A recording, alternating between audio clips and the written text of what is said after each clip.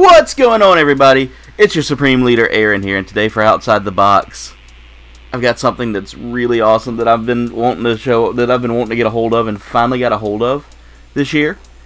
And that was a wave that I've been looking to complete. Completed it, and now I got to show it off. It's the Neca Cinemachines Aliens and Predator collection. Now, this was something I was dying to get a hold of. I haven't been able to get like all of them in one go for a fair price. Usually these things go for like 50 or 60 bucks a piece. And I managed to snag these from someone who was just probably trying to clear out some junk that they had. They probably got them, didn't like them, and were trying to sell them off. And sold them pretty much close to base price at $20 a piece. So I ended up paying like 150, 160, I think. Maybe close to, I think it was close to about like 200 for the lot. But still not a bad price. Not for 7 pieces. It's 7 pieces, guys. And like I said, these go for a fairly high price. So I'm going to unbox these in the order they come. And the first one is, of course, the Space Jockey. Oh, and I remember this scene in Aliens so well. It was one of my favorite moments when they actually, you know, get into the ship. And I'm going to try to keep the boxes, but take the pieces out, because the boxes, you can't really see it probably for the glare a little bit, but there is that scene from Alien where they're walking in the ship. That looks really cool. So I'm going to go ahead and take this bad boy out, and I'm going to bring him up a little bit so y'all can see the detail on him. Look at that, guys. That is just a well-detailed piece. They even have like the hole in the chest. And I'll try to bring that a little closer. My camera's not, it's a new camera and it doesn't focus. It doesn't autofocus. But detail-wise, I love the design of this. I've always wanted something like this, because I love that scene in Alien, like I said, where they find the derelict and they find the jockey kind of mummified into place. Now, I don't think this moves. Yeah, it's pretty much a solid piece. But still, how cool would that be to see that move? But I love this scene. I love this piece. This piece it's real heavy too. Next up we have part number 2 here, which is the derelict spaceship itself. So that scene where that ship has always been one of my favorite designs from a sci-fi standpoint, because it's unconventional. It doesn't look like anything you would see from typical sci-fi. Usually typical sci-fi back in the day, you had flying saucers, or you had ships that looked like something that would possibly be something a human would pilot anyway. Like, I mean, if you look at Star Trek, for instance, it was very much that same kind of design. Ooh, this is cool. I think this comes with a stand. It comes with a stand. A lot of deals don't come with a stand. You need to look at that. No, it shouldn't. But this actually has a stand that comes with it. And this is the derelict itself. I'm going to get it out of the plastic. It's got twist ties, and you know my feeling on twist ties. It's kind of an overkill, but I mean, it's a security issue, and I get that. And you got like twist 5 different ways to get a twist tie off. What am I doing this for? I've got nippers. I can just cut the twist ties.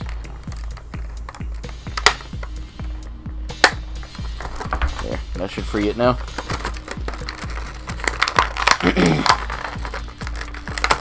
There, you can pull that off. Pull that off. I want to save that cardboard because that's going back in the box. There's the artwork for the inside of that. That looks really good. I'm just blown away by how beautiful some of this stuff is. Right off the rip, we get the derelict out of the box. And I'm going to try to toss the plastic in my little trash box I've got here beside me, that I'm going to be using for all my excess here. But look at that. Now that is just really well detailed, really well sculpted. Neca went all out with these Cinemachines, and it's hefty. Okay, it's a plastic. That's okay. Now this one feels more like a resin. It's kind of a hollow resin, probably. Maybe a plastic. I don't know. Huh, there was a little bit of cardboard in this, but that stand it comes with is impressive as well. I like a good stand. And these are like some of the stands I had with my actual, like, I actually bought a few stands like this a while back for like models and stuff like that, and they really didn't work out too well. This is the same kind of stand like a Gundam would use. It's got that same little like peg there, so you can kind of plug it in place and have it like floating above in a way, or flying off. And I'll kind of pose that there in a second. Let me turn it this way so it's not like weight bearing. Doesn't really, so the stand itself doesn't really sit too well. It's very loose, so posing this is kind of hard. I guess you got to kind of gimbal it a little. I mean, it doesn't really, so it kind of poses like that. Because if you try to pose it like this, it's just so heavy that stand isn't really going to hold it. And I guess posing it, because I would like to pose it kind of straight forward. And again, that stand, you got to kind of force it in place, and that's a little, it's hollow. Oh, okay. Well, that's not terrible. But again, there's the derelict. That is, guys, that is by far one of the best sculpts I've ever seen on a vehicle from any company. And this is the stand by itself. Like I said, it's got that little like point right there that you can plug the ship in. It doesn't, to me, that stand really doesn't do a lot. It kind of gives that, it lets you tilt the ship. But other than that, that's not much, there's not much else you can do with it. Next up is vehicle number 3, and this one's from Aliens itself. The first two I think were from Alien. Yep, the first two were from Alien itself. You know, the original movie. And I'm gonna set all the boxes over here for right now because I want to put everything back in the box. You get two from Alien, 2 from Aliens, and then whenever you get to the Narcissus, it goes back to Alien one more time. Like that was, I don't think Cinemachine ever did anything else. They tell you, it tells you like all the details on the back. For instance, the derelict says, specifications: derelict ship was discovered on 6/3/2122 on LV-426. It's asymmetrical. Unknown, a single fossilized body, presumably the pilot, was discovered on board with a chest damage indicative of xenomorph XX121 incubation. Size largely unknown, limited portions explored before emergency evacuation, notably a large cargo area containing thousands of eggs. Discovered by crew members of the commercial hauler USCSS Nostromo, who were awakened from hypersleep when their ship computer detected a 12-second beacon originating from LV-426. Kind of was hoping we would get the story behind that. The space jockey itself is discovered in 2122 in the wreckage of an unidentified alien spacecraft. Impossible to measure due to advanced fossilization. That's the age for it. Species unknown, fused to a podium-like chair. Massive damage to thorax.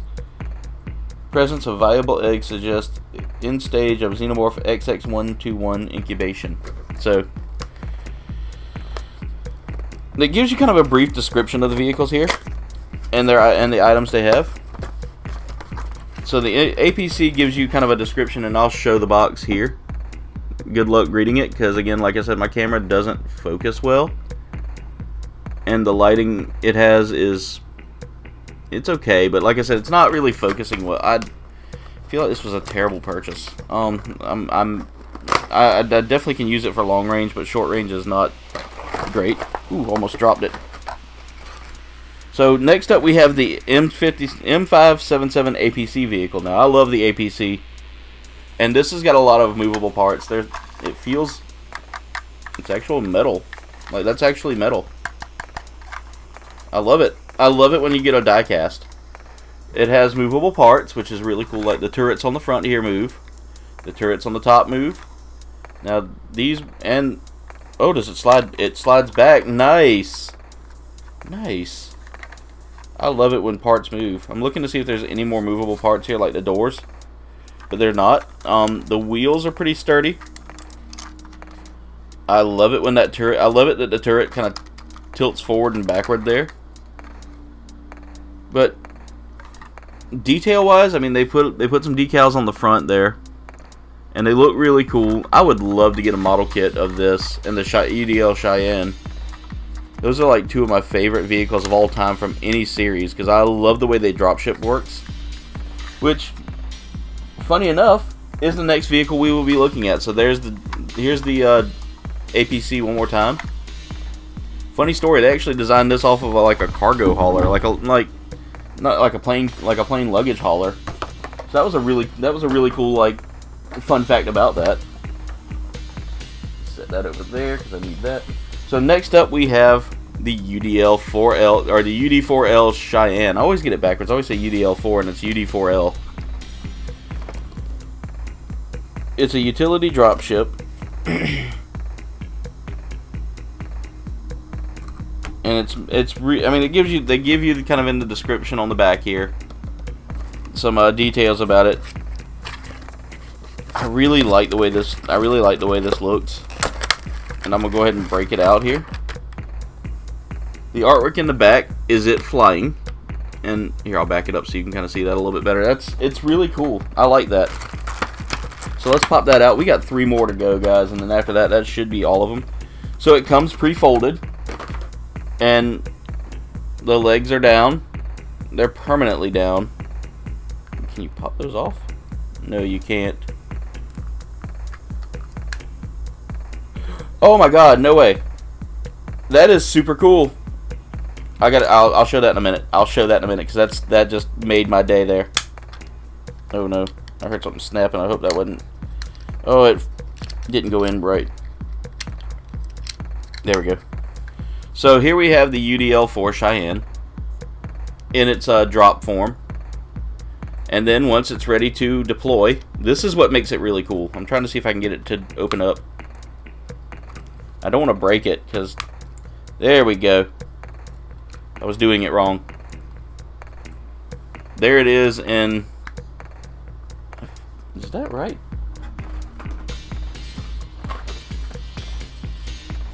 Oh yeah, these kind of unfold too. That's why it didn't look right. Here it is in its fully deployed state, ready to fire. And I love that. I love that these unfold. I mean, literally the arms just kind of fold like that. And then I was like looking here, and I saw this little hatch here, and you can open that up, and out pops that APC with... Okay, that's permanently folded in place, so that's okay. But it comes with a little tiny APC. I love that. That makes my day. That really makes my day. That's so cool. I love the way that's designed. This was really what I was looking for too. I wanted the UDL4 or the UD4L Cheyenne. But just the sheer amount of detail they did to get this looking good, and I mean, paint scheme, it could have probably had a little more love to it, because you can tell it's kind of like mass-produced painted, and some of the pieces don't look like they're on there properly. That's a little bummer. Like one of the lights on here isn't really looking. You can kind of see there's a. Here, I'll bring it slightly closer. My camera's not going to like it too much.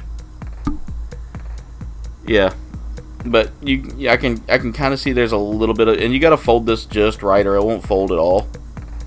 But other than that, I mean, it's still a great find. That wasn't a bad price. No, you know, wasn't a bad item to get. All right, we're on number 5 now. Number 5 takes us back to the movie Alien, and it is the Narcissus.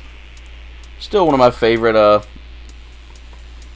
designs for like an escape pod or like a lifeboat for spacecraft. I love the design of the Narcissus. And it says, designed for emergency escape purposes only, the E-1 shuttlecraft can separate from its mothership, and with limited interstellar capabilities, can support a crew of 4 for up to 6 months active, or indefinitely in hypersleep until help can be provided. The E-1 is equipped with the latest homing beacon distress signal, automatically triggered on launch. This systematized signal is detectable by any ComScan network transponder located around the explored region of the core system. All operational and diagnostic logs from the mothership are downloaded to the shuttlecraft's flight box data, recorded recorder, both flight box data recorder, both as system backup and to provide emergency investigative support. Now this is vehicle number 5 in the lot, and the other wave after this wave was the Terminator wave, and I'm not like I don't mind the Terminator movies, but I'm not a big fan of like the I'm not a big fan of the vehicles and stuff like that. And that they're cool, but it's another, you know, James Cameron kind of deal. And sometimes he hits home runs, sometimes he hits, you know, not big. You know, some of his vehicles are just rip-offs, or not rip-offs, but just, you know, the same thing. Oh, that came off. It was stuck in there and it just came off somewhere. See if I can find out where it came from. Oh, okay. Well, that's kind of sad. That broke. A little bit of glue will fix that, and it pops in easy. It's not a total break. It's just something. It's something they glued on that didn't stay glued on. But here is the Narcissus. That is a really nice ship. It comes with a stand as well. I'm not going to show off the stand because it's the same exact stand as earlier. I'm gonna look for some better stands because these are very loose. I don't like them, but quality, detail wise, this is really nice. I love the Narcissus. I've always thought it was such a cool ship. I really wish the hatch would open in the back here. That would be kind of cool. Paint wise, you can see they kind of put a little bit of like blue paint in there to simulate it flying. But all in all, it's still, I mean, it's even got a little docking port right there, so you can see the port. It's got some good detail work here on the bottom. A lot of mechanical stuff that's really cool. But that was the Narcissus, guys, and it's really awesome. Now the next one we have here is from Predator. This box was probably the worst one out of the mix, and I think this was probably why he sold it so cheap, is because if it was for an inbox collector, that wouldn't sell. But this is, and you can tell it took this took a little water damage, I believe. Oh, that's sad, because it's kind of sticking to everything. Like it didn't. I think that might have got a little water damage. He might have had it in like his basement or something. And I see there's some tape up top too, so that's probably the way I need to open it rather than trying to open it from the side. Just following the tape, and I didn't realize that I was going the wrong way. But you can tell the box had some, looks like water damage or got caught up in something. You know, you can kind of see it right there. But this tells you it's a Type 1 short-range space transport carrier, 1 pilot, plus up to 6 landing pods. Comes from L.A.G Prime. Often connected to a mothership, the scout ship is used to drop off L.A.G hunters in close proximity to a planet. Now, I remember seeing this in, I want to say, AVP and I saw it, and I remember seeing it in the original Predator. But let's get this out of the box here and let's take a look at it. Yeah, that box took some water damage. That's sad. Comes with that same Neca stand, and I'm gonna take that out of the plastic there. Now they taped this stand was taped. The other ones were loose, so that's kind of a new thing. Alright, gotta be real careful here because that last one broke so easily. I don't want to pop anything off if I don't have to. Ow, that hurt. Got my thumb caught between the... Ugh. I hate clamshells. I'm going to try to see if I can... I don't want to pry it, but...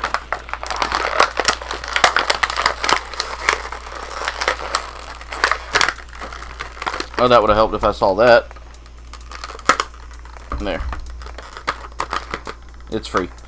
Sitting there trying to pull it out, and then I didn't... What I couldn't see was there was a... It was the same color as the vehicle. Now, one of the prongs did get a little bent in the plastic there, but here is the dropship. That is a really nice looking dropship. I love the design of that, but that stand is not going to hold it. It is really heavy, and it's going to just tilt it. Those stands, they're not the best. Not my favorite. But look at the design of that. It's just so cool looking. I love the Predator. I love the Predator vehicles. It's got a little bit of like this neat scale armor kind of going on there. It's got kind of a insect look here on the back. It's really cool. That was number 6 in the mix. So we're at the final vehicle here, and this one also feels like it may have gotten a little damage there. I don't know. This is the long-range customized transport ship.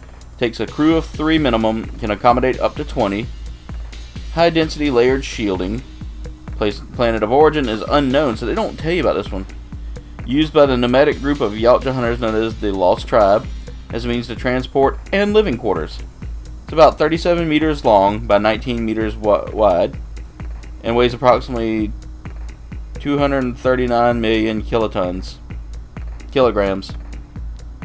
Max speed is light speed. So they give you a little more information on these ships here.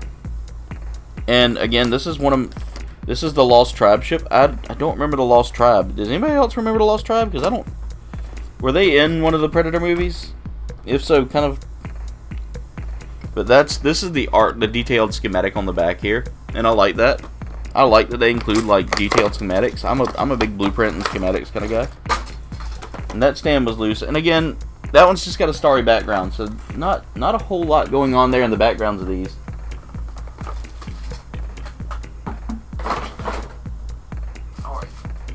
They give you another one of those like Neca stands, and again, I'm not a big fan of those stands. Those stands feel like they're not the greatest. But let's go ahead and cut this out. Careful not to cut the figure. And I want to show that in detail there, because that is it looks so much better. It looks so just bug-like, almost like the alien queen in a way. But there's what it looks like. It's got a very insect-like look to it. And I love the mechanical look here on the bottom. But this is the Lost Tribe ship, and it looks really cool. Now, one of the things that kind of weirds me out here is I feel like that right there kind of looks different. Maybe I'm just overthinking that. But still, it's not a bad looking figure. I like the design of it. It's really cool. It's really heavy. They're all very good weight. It's a very good weight for like a vehicle. But that's how, I mean, that's a nice figure. I mean, you can see as I'm putting it there, it's the size of my hand. Literally the size of my hand. And I've got a big hand, so you can kind of like rest that in your hand. Still a nice piece though. I mean, detail wise, I love all these little extra details added to it. It's really well done. Again, the paint's not the best, and I think that's just for the fact that they didn't really plan to make these as detailed. You can tell some of these feel kind of rushed, but still, it's a nice looking figure. I'll definitely give NECA credit where credit's due. They actually took their time to make decent figures. Now, my favorite out of this is probably going to be that UDL Cheyenne, or the UD4L Cheyenne, and I love that simply for the fact that I've always wanted one of these. I've always wanted something like this. I really wished that when Kenner made their figures, they made the Cheyenne dropship, but they didn't really go to detail, and I love that folding that it does. It's still a great deal of detail on that. That's probably going to be my favorite out of the mix. My second favorite is that APC, of course. I also love, and this right here is probably right there, number 3 for me. Or that's, no, I take that back. This is number 2. I really can't rank them. I can't. That APC is really good, really well detailed, heavy. I love the heft of it. But this is actually kind of right up my alley as well. So I'm loving all of these. These are really great items. Again, the only complaint I do have is these stands. They're terrible. They're you can't really put any weight on them, and if you do, it just kind of like it's stiff, but it's not like perfectly stiff, if that makes sense. NECA really could have done a little better with their stands on these ships, because that's not going to hold these ships. That's just going to tilt them. But anyway, comrades, that's it for today's video. Thank y'all so much for watching. Make sure you like, comment, and subscribe. Y'all can follow me on Facebook, Twitter, Instagram, Discord, and TikTok. Leave a comment below. Let me know what you thought of today's unboxing or what you'd like to see me unbox next. You can click on that bell icon because that's going to keep you up to date with what we're doing, when we're doing it, and all that jazz. Check the links in the description for all of my wonderful friends, as well as their works, as well as links to our merch shop where you can snag some awesome merch for not a bad price. It's always awesome to get some merch. Go out there and snag some merch. It supports the channel. It helps us grow. But anyway, comrades, thank y'all so much for watching. Much love, and das vidanya.